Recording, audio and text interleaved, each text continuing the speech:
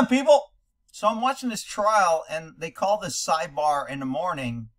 So I kind of, in case someone else is watching it, this is live, but it's odd on what they come back after the sidebar. So if you're ever on a jury trial, and they have these little sidebars, and the judge, and they have these secret meetings, and they have the jury leave and come back, those are all clues, and you can kind of predict what's going on by what happens afterwards.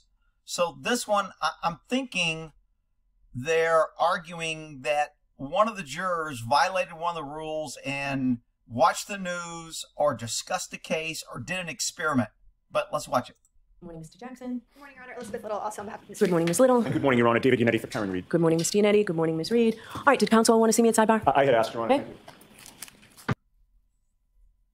Okay, so they have this sidebar. Let's see if I can bump this up.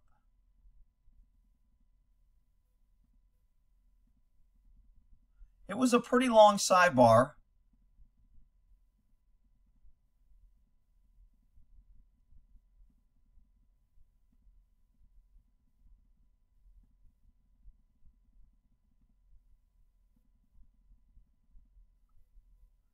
Hell, it was longer than I thought. Oh, so they went to a break. So they have this long sidebar. All the attorneys and the judge leave, so the jury's kind of like, I wonder what's going on. And now they bring the jury back, and this is what happens. Morning again, Ms. Reed. Good morning, jurors. Happy Friday. I appreciate you all being here, ready, willing, and able to start. We got an awfully lot done in about 5 or 7 minutes over here at sidebar, so we made you wait, but in the long run, it's This is the judge's way of trying to make the jury seem dumb and like, oh no, nothing's going on, and we really saved you guys a lot of time, and we don't want you to think we're being sneaky, and we don't want you to know what's going on. That's bullshit. That's exactly what they're doing. so we made you wait, but in the long run, it's speed things up and make things go more smoothly. So we appreciate. And I have this turned up to 1.5 speed, so it seems fast. Your patience. Those same 3 questions, have you all been able to follow the instruction and refrain from discussing this case with anyone since we left yesterday? Yes. Everyone said yes or nodded affirmatively. She also puts on the record that everybody acknowledged yes or nodded affirmatively, meaning nobody went, no, I violated it. So she's getting this on the record and locking down all jurors, because I'm thinking all this discussion was one of the jurors saw something, read something, or because of the questions that she asked. Were you all able to follow the instruction and refrain from doing any independent research or investigation into this case? Yes. Everyone said yes or nodded affirmatively. Did anyone happen to see, hear, or read anything about this case since we left yesterday? No. One thing I did want to say to you folks is, if you can't hear a witness or a lawyer, or you can't see something. So she got the questions that she wanted. She locked all the juries down. So when they call a jury, if there was jury misconduct and they call this jury back later, they're going to be able to have a stronger case for lying or perjury and more reason to kick this juror off. But she went into, oh, let me help you. If you have a problem hearing, this was what I call a distraction or a redirection. So the juror isn't thinking, why did she ask us these questions? Oh, maybe one of them said we couldn't hear, and that's why. This to me, that was the judge's way to manipulate the jury. I don't know that unless you raise your hand. So if you raise your hand, the court officers don't have the power to say to the witness, please answer that again and speak louder. Officers don't have the power to say to the witness, please answer that again and speak louder. But I do. So if you raise your hand, court officer will come over and let me know, and we can make sure that happens. Okay, so I'm watching the trial a little bit further, and then this happens.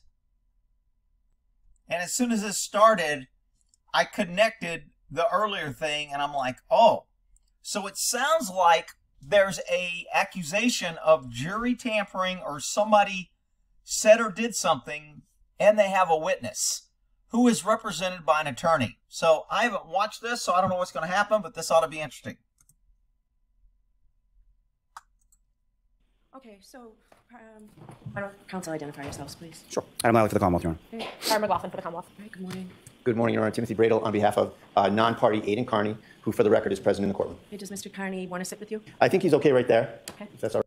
So this is the attorney that's representing the guy who made the allegation. I think. I could be wrong, but I think this is what's going on. Right, Your Honor. All right. And I'm pretty sure the jury is not here for this. So when the jury is kicked out, they have all these problems, and then they get to decide whether or not the jury can hear any of it, part of it, or will the attorneys just agree to, will admonish the jury as a whole and they don't need to know about this. I have no idea what's going to happen. So, Commonwealth, so I do want to say a question before we begin. Commonwealth, in your motion to exclude an individual charged with witness intimidation in connection with this case from the courtroom during the testimony of certain witnesses, before we begin, are you... So they're accusing witness intimidation before the testimony. Let me think of a situation that this could be. Witness intimidation by the defense could be, I know a prosecution witness and I'm going to make a comment when she walks by to the DA investigator, or the DA investigator may say as this witness walks by and goes, yeah, I sure hope that witness don't try to lie about her phone calls. And the witness told the prosecution, and now the prosecution says that's bullshit. They're trying to intimidate you. So it can be very minor. It can be intentional. It's usually just trying, both sides are trying to get, hey, the other side's dirty, it's not me. And the other side is like, no, the other side's dirty, not me. Whatever. It's all a game. Advancing the concerns of the DA's office or the concerns of the witnesses themselves, or both? Both, Your Honor. Okay, Judge, so... if I may, I'm sorry to jump in, but just if I may, I do have what I think is a pretty substantial procedural objection. Okay. Maybe I'd ask that you sort of just make a quick bifurcation of the issues here, and we can address the procedural issue before we get into the substance of the motion. Sure, I'll hear you. We could. Thank you very much, Your Honor. Your Honor, just so the record is clear, because we may need an appellate record in this case. Okay. But I was here in the Norfolk Superior Court today, completely unrelated to Mr. Carney, my client, as you know, in the other matters. And I was here today on the matter of Commonwealth versus Tylee Curry for a motion to suppress. Which is a case that I am in the middle of that motion to suppress with you. Exactly. And I actually figured that we wouldn't do the motion and get a date. But I was fully focused on that matter and had no notice whatsoever that the Commonwealth was in the Reed matter, was seeking to exclude my client as a journalist from this courtroom. The first thing is that, and I know the court has a job to do in terms of ruling on this motion, and that's fine.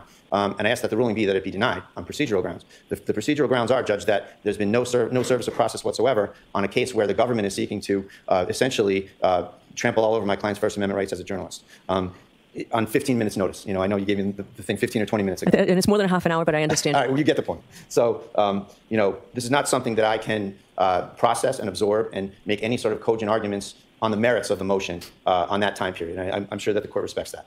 I'm trying to address it as best I can, but I think that the procedural issues here should control. And here's the procedural situation, Your Honor, that the government filed the 6-page motion. There's a footnote 2 that refers to them serving this motion on May 8th to the Associated Press. Why they couldn't just pull up my email and serve me is an open question that I'd like an answer to in open court. So they can serve the AP 2 days ago, but they can wait and not even serve me with the motion when I get here to court today on a completely unrelated matter, I might add. So there's some funny business going on here, and you know there's been nothing but funny business from where I sit from the Commonwealth on Mr. Carney's matters. And here we go again. So I don't appreciate that from counsel. So this is a defense attorney that sounds like he's pissed off at the DA, and they're kind of trying to blow him off, and instead of serving him as a representative of his client, they serve the AP. I don't know for publicity or what, but you can tell this attorney's not happy about it. From the Norfolk County DA's office, number 1. Number 2, Your Honor.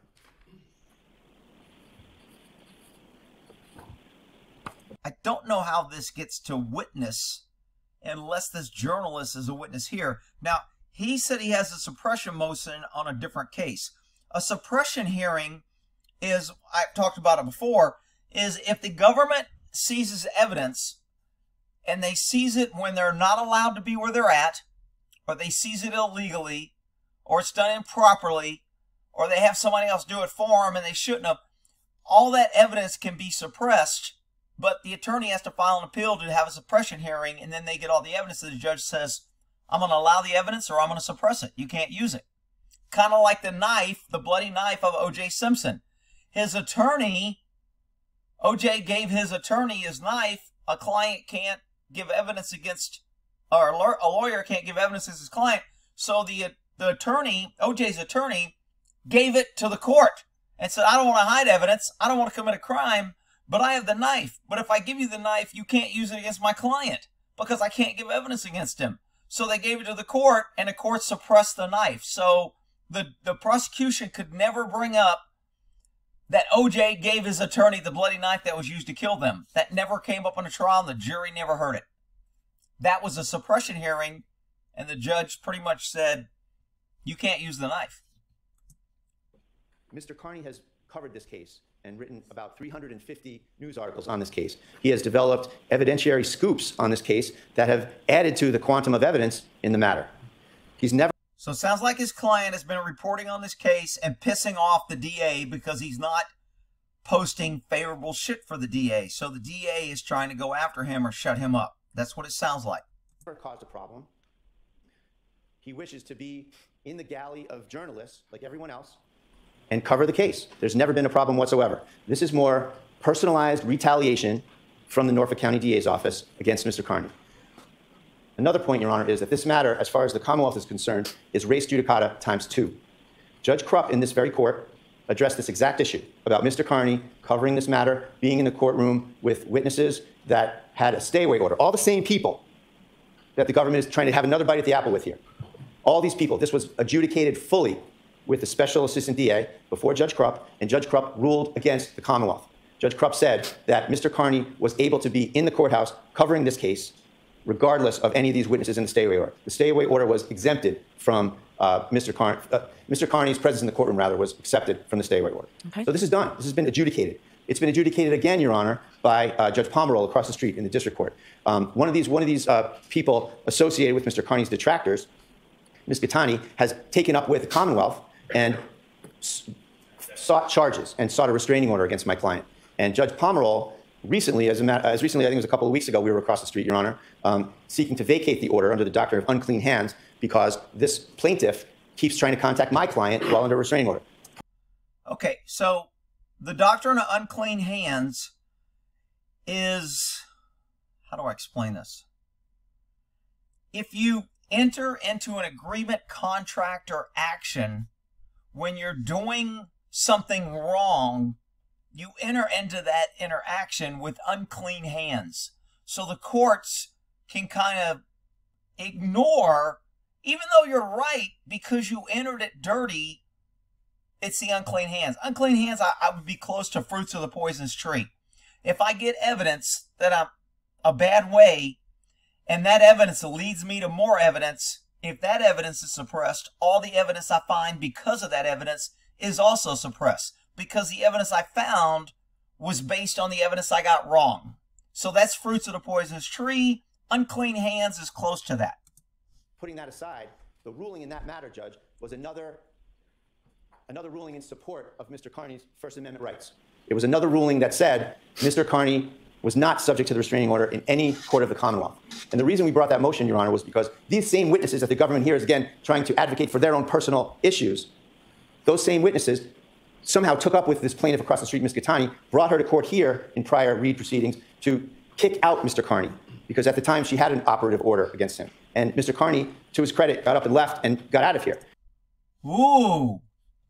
So maybe I got this wrong, but it sounds like someone has a protective order on this guy. The government couldn't keep him out.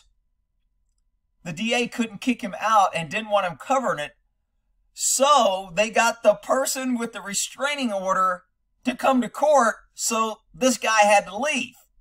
So this is a paramount. Oh, the rooster just showed up. This is kind of the same thing as if I want to search your house and I can't get reason to search your house. So I find Tyrone, who has a felony warrant, and I go, dude, I want you to go in this house. And then once you get in the house, we're going to come in and arrest you.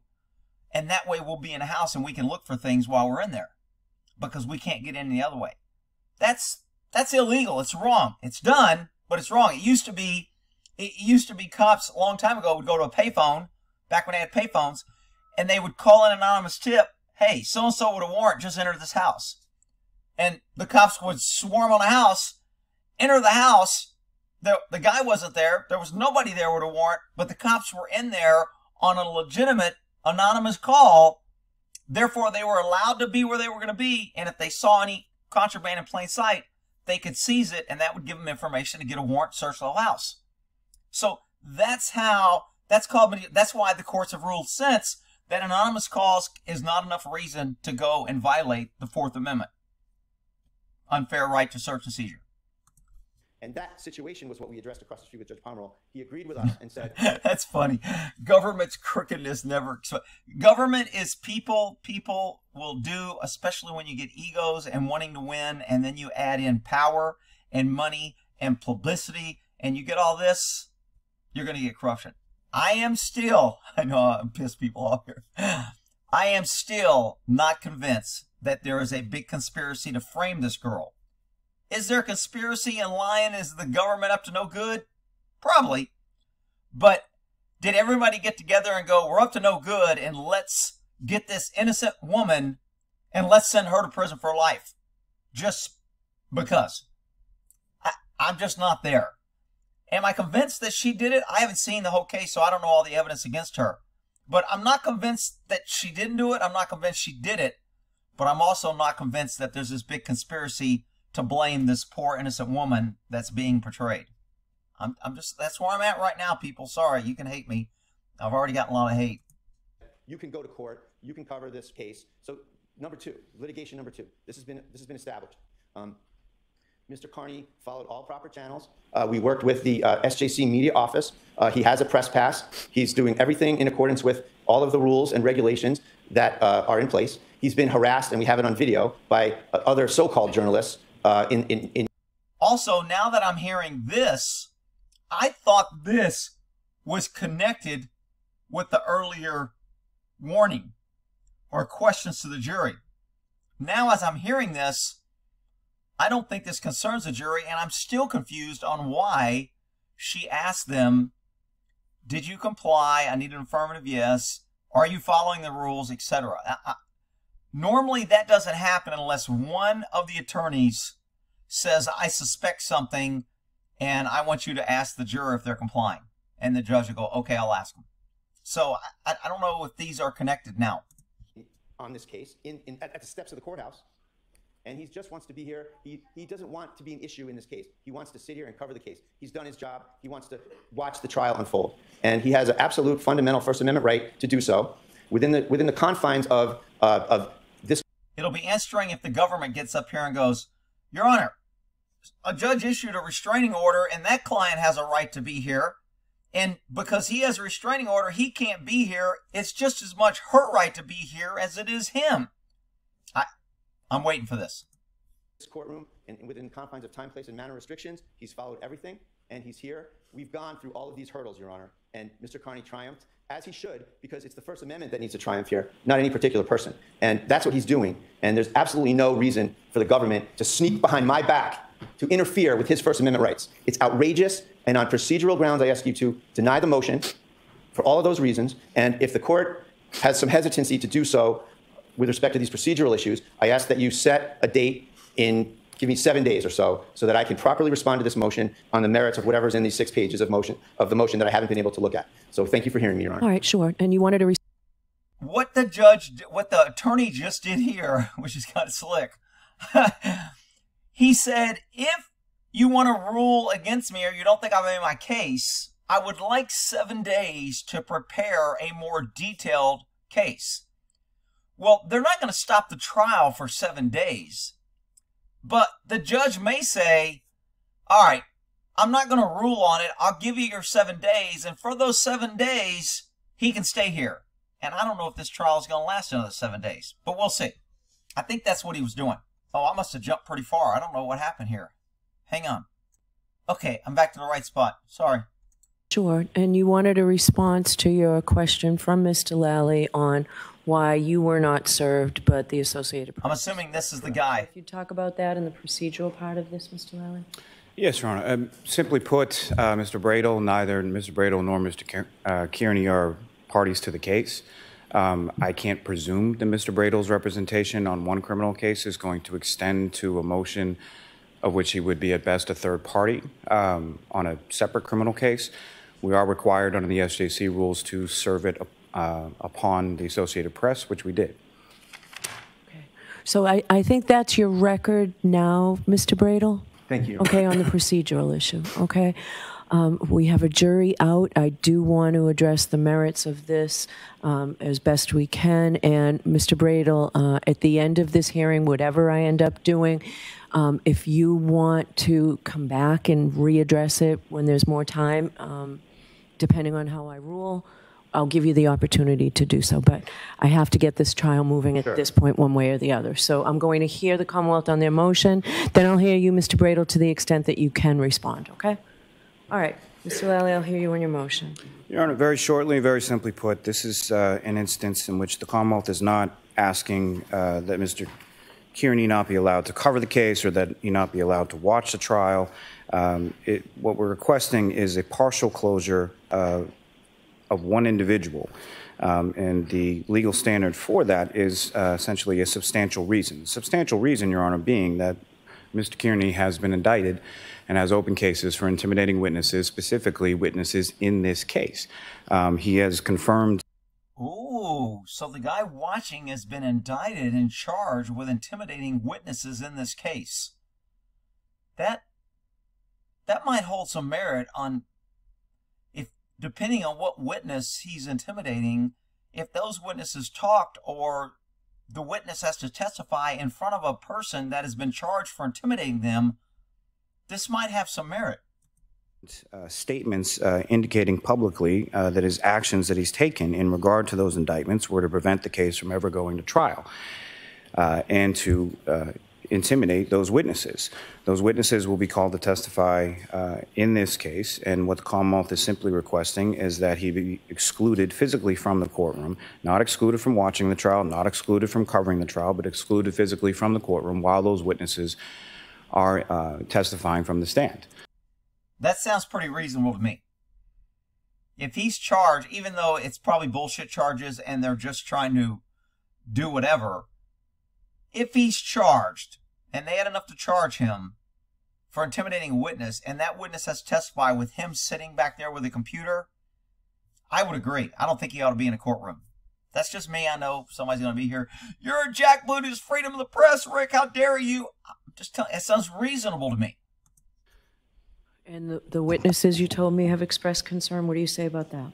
Yes, Your Honor. The witnesses have expressed concern. The Commonwealth is concerned as to his presence affecting their testimony or their ability to recall.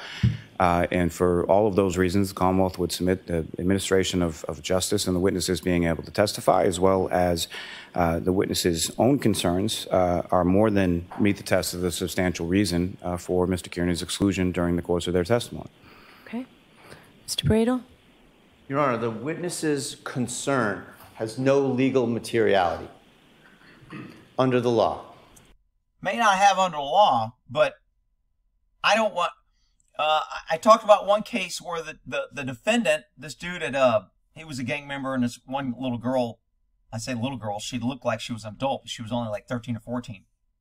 She held a little teddy bear on a stand while she was testifying, and she asked me to stand next to her, I think at some time during the trial, because she was kind of nervous. And while she was testifying, the dude who was all tatted up and the gang member that was like pretty much told her she was dead if she testified, we had this girl in protective custody. We had her hidden in a hotel. And while she was testifying, he was sitting there, and he had to be in the courtroom because he's being charged. He's a defendant. So he had to be in the courtroom. But when she's testifying, she was scared to death. When she's testifying, he's looking at her. And he's like mad dogging her and giving these expressions and just totally, in my book, intimidating her. So I tell the DA, I go, dude, it was a female. Lindsay. I can't think of her last name. I think it was Lindsay. So she's the DA prosecutor, and I go over to her and I whisper in her, hey, the defendant's mad dogging and eye fucking the witness and trying to intimidate her. The court needs to tell him to knock that shit off.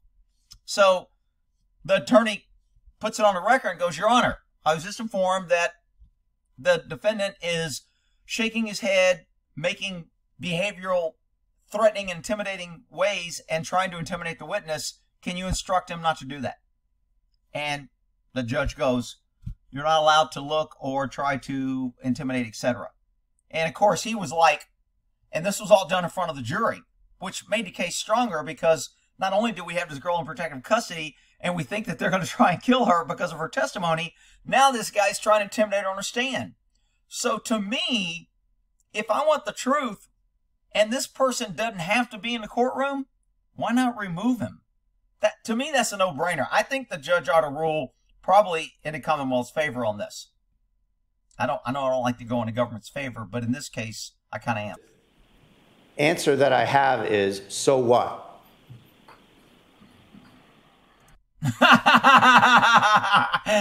So it sounds like what he's saying is, since there's no legal reasoning to exclude somebody because of a witness' feelings, he shouldn't be excluded. And in part, I kind of agree with him a little bit.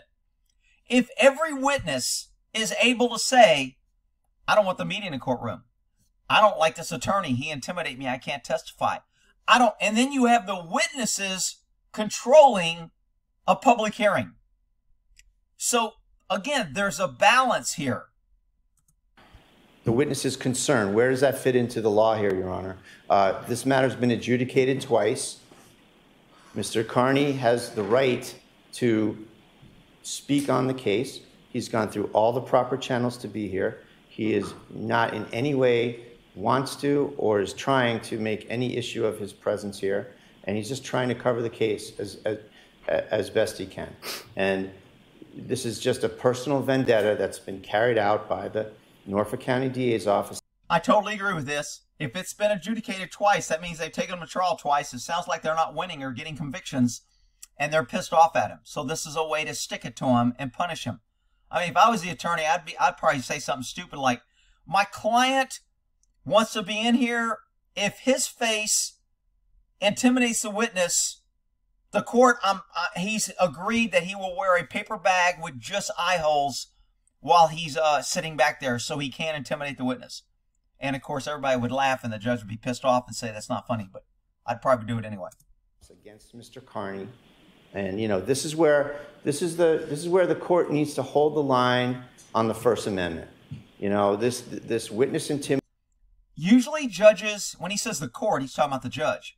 Usually courts don't like being told what they should do or need to do. You state the law, you state your opinion, and then they get to make the decision. When you start telling a judge what you need to do, then they want to push back a little bit like, hey, I'm a freaking judge. Nobody tells me what I need to do. I'll rule against you just because you told me I need to do it. And I'm going to show you that I don't need to listen to you because it's ego. Intimidation statute, Your Honor, is an absolute abomination. It is going to be struck down. It's just a matter of time. And this is just a continuation of everything the special counsel's been doing to Mr. Carney. And now the office itself is doing it. So from a judge's perspective on this, this isn't appealable to affect the case. Judges are concerned about, do I want to make a procedural error that can be appealed and my rulings can be overturned? Or do I just do the right thing? So if it affects the case, I get it. Whether she rules he stays or gets out can't hurt her. A matter of fact, if she allows him in, it may be able to hurt her if a witness says later, I was going to say this, but I was scared to say it because I had to see him. That could get her in trouble for allowing him to stay. My guess is she's going to boot him, but I don't know. I could be wrong. We'll see. There's no reason for this motion to be allowed, Your Honor. There's no discomfort exception to the First Amendment, Your Honor. There's been absolutely nothing. Actually, there is plenty of discomfort to the First Amendment. I can't say that I have a bomb. I can't say I want to blow something up. There's a public safety head. I can't call somebody the N-word because it's racist and it's inflammatory. I can't. There's a lot of things that the First Amendment they watered down. So I would like it to be absolute. I think it should be. I think you ought to be able to say, I want to blow up the White House. I want to blow up the president. I'd like to kill that. I'd like to blow that person's head off. So what? If you should not be charged for speaking your mind or sharing your opinion. That should not be suppressed because the smallest suppression of free ideas and free thinking and free speech leads to total censorship by the government. And that's where we're heading now, but I digress. Nothing advanced especially on an emergency basis, which is, I assume, why this is being done with no notice. There's been no establishment of any emergency. There's been no conduct whatsoever. I would argue the emergency is this is a trial that's ongoing, a witness is about to come, and if it can affect her testimony and we can remove the possibility, even if there's a chance that she could be intimidated or that it may affect her recollection to recall because she's nervous or she's being scared or distracted by this guy, if we can prevent that by removing him just for the witness and just for that area, then he can come back in and he can watch it on TV. What's the harm? I think the government's going to win with the judge on this one. On the part of Mr. Carney to justify this motion. And I did happen to see some reference to the Chesna trial about published something to the effect of doxing a seated juror. That is false. Okay, doxing means that you've given out the name and address, and if they're alleging that he doxed a juror and said, hey, this is a juror, this is where she lives, that could be a crime, that could be witness intimidation, that could be whatever they want to, I'm sure there's some rule or law somewhere. So if he did that, it's false, but the government, a lot of times, like cops do all the time, oh, you're obstructing my investigation, you're going to jail. Oh, the DA dismissed the charges. Guess what? I still booked your ass in jail. You still sat in jail. You still led to post-trial. You still got booked. You got fingerprinted. You got photographs, and now you have a record. It's a win-win for a cop to do it because there's no accountability. That's kind of what the government does. Mr. Carney wrote a story on a juror after the jury was discharged. There's absolutely no prohibition or problem or issue with that. And it is absolutely protected conduct by the First Amendment. And it is not in any way a grounds for this court or the Commonwealth to assert any wrongdoing against him. So I can assure you I am not considering that incident in this. You all know I was the judge. I am not considering that experience in this motion. She didn't say she wasn't going to kick him out. She just said her decision isn't going to use that bit of information. Okay. I still think if I was a judge, I'd say I think it's reasonable that he's not going to be here when those witnesses testify because there's a prior conduct. They don't let other witnesses sit in a courtroom, and there's not an intimidation issue. The wife and the husband that are testifying, the husband can't sit out there and watch the wife, and the wife can't sit out there and watch him. All witnesses are excluded. So if you can exclude other people as witnesses because they might hear the trial or be influenced, I don't see the harm in removing this guy. I know somebody's going to call me a jackboot, but I think this is reasonable. Sorry. Thank you, Your Honor. Anything further, Mr. Nothing Bradel? further. Thank you. All right. So, Mr. Bradel, I agree with you that Mr. Kearney is certified by the Office of Public Information pursuant to SJC Rule 119, and that he has a right to be here today. He arrived timely, and that he is registered. I have honored that 119 registration today, and I will continue to honor that. However, I think she's going to do it. role in this case, Commonwealth versus Karen Reed, is to assure that the defendant's constitutional right to a fair trial are honored and upheld. And because of the chilling effect that Mr. Kearney's presence, I find, will have on the witness's testimony, I'm going to excuse him while the named witnesses in the Commonwealth's motion. Makes sense to me. Now, he tried to say, can you give me 7 days to do this? And she's like, she's going to say, I'm going to exclude him. And if you want to go ahead and file the motion afterwards, you can go ahead and do it. Anyway, I'm at 34 minutes. All right, I'll post this and we'll go. This trial, I hate getting into these trials because I get hooked. And so now I'm sitting on my ass drinking and snacking watching this. And I wish I wasn't. But that's all right. I'm going to play pickleball in a couple hours. So, all right, we'll end that there.